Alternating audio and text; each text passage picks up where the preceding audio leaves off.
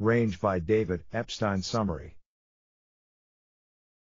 The book in 3 or more sentences. Often people say that we should specialize in one specific field if we want to succeed. Find your niche, they say. However, life is not that simple. Laser focusing on one domain will get you to a certain point, but if you want to thrive in this wicked world, you should have a range of skills. Packed with a lot of supporting case studies, Range by David Epstein explains that true success comes only after a long period of sampling. The core idea of bouncing around in life, trying different things, is mainly considered a negative trait. But at Range, the author says otherwise. You get to find your true calling and reach the desired state of success only by continuously exposing yourself to new topics, thoughts, ideas, and perspectives. You can be a bit late for the party, but at least you'll find your place in the world. 5 key lessons from Range. Lesson number 1, go through a sampling period. Lesson number 2, we live in a wicked world. Lesson number 3, relying only on skills from a single field can be catastrophic. Lesson number 4, the way you think is more important than knowledge. Lesson number 5, you need both narrow specialization and broad experience. Lesson number 1, through a sampling period. When we see world-class athletes and exceptional musicians, we often categorize them as child prodigies. We think that these folks started practicing the moment the sperm cell fertilizes the egg. However, this is rarely true for all high achievers. Even if you're a teenager and if you have never played soccer, you can still reach exceptional results in this specific field. There are a lot of examples of people who played different sports when they were young till they found the one that later made them world famous. A good example is the story of Roger Federer, a guy who started taking tennis seriously later in his teens.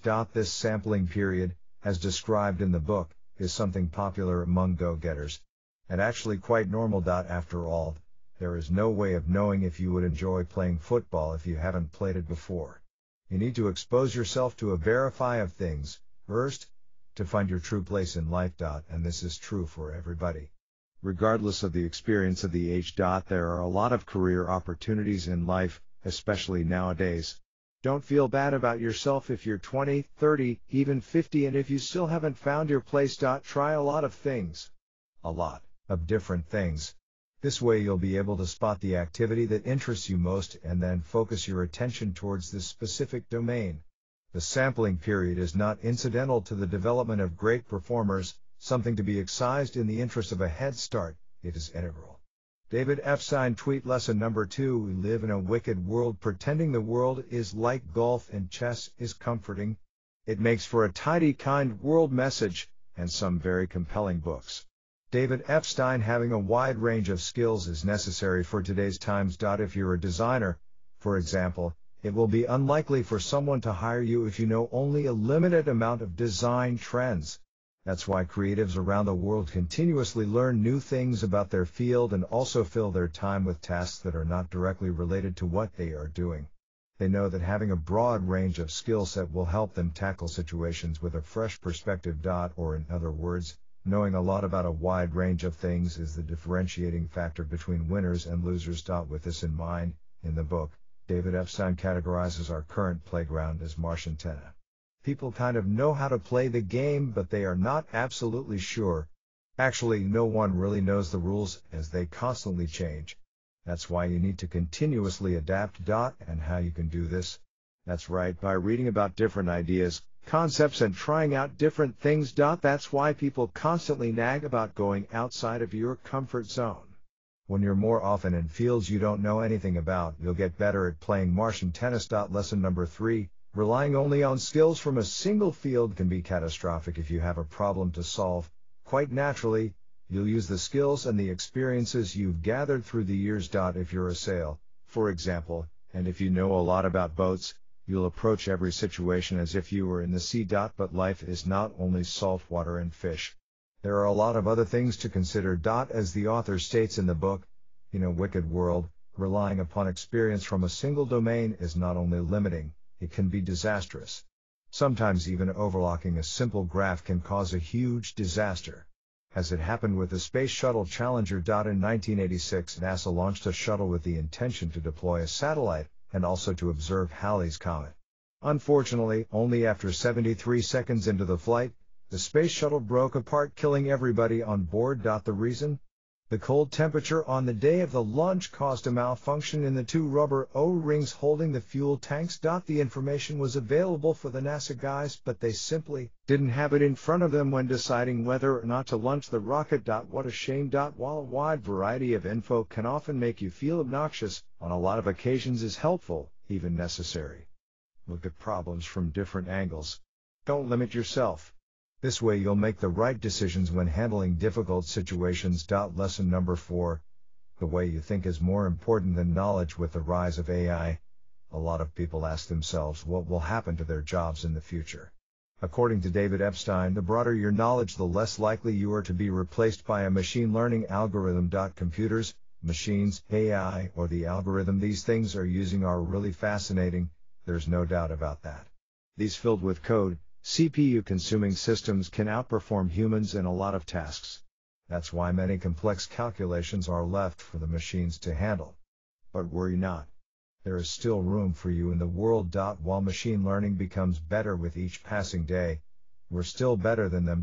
Computers are great at executing tasks when certain rules are set by the programmer. However, life is not linear. Leave a program to handle a problem that's not in the book and they'll immediately flash with errors. Or as the author writes in the book, the bigger the picture, the more unique the potential human contribution. Our superior way of thinking that can continuously adapt depending on the situation is, still, way more advanced than the most complicated AI in the world. We can adjust immediately depending on the situation and apply long-term strategies. And since knowledge is widely available, to get even better and save our so-needed jobs, we should focus on upgrading the way we think, not so much focusing on remembering facts. What do you know currently? The amount of knowledge you have is not so important.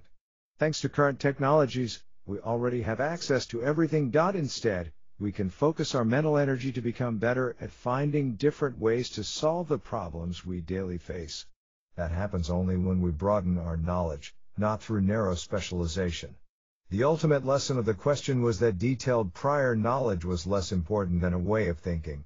David Epstein tweet lesson number 5, you need both narrow specialization and broad experience. In the book, the author shares an interesting view of how a famous mathematician thinks about the world. Freeman Dyson, an American theoretical physicist and mathematician, imagines the skill humans need to become great at what they do as frogs and birds. At first glance, the main difference between these two creatures is obvious. Birds are high in the sky and can scan the horizon. Frogs, on the other hand, are stuck on the ground, have limited worldview but are experts in the stuff they do. And while being a bird can seem like the right thing to wish for, there are advantages to acquiring the best from both. You can be a bird and have a great vision for your future life. You can set a goal to be the next president or to resolve the climate change problem, for example. However, if you lack the skills needed to transition from a regular dude to an appreciated head of the country, your statement will be just a self-delusional fantasy. It is stupid to claim that birds are better than frogs because they see farther, or that frogs are better than birds because they see deeper, says Freeman Dyson, and later adds, we need birds and frogs working together to explore it. So, honing your craft and becoming better at your daily tasks is surely important. But there's more to life if you really want to kick ass. You need to continuously learn new skills and expand your worldview. Only by doing these two things, you'll become better on average, more likely to innovate and find new solutions to current and new problems. I always advise my people to read outside your field, every day something.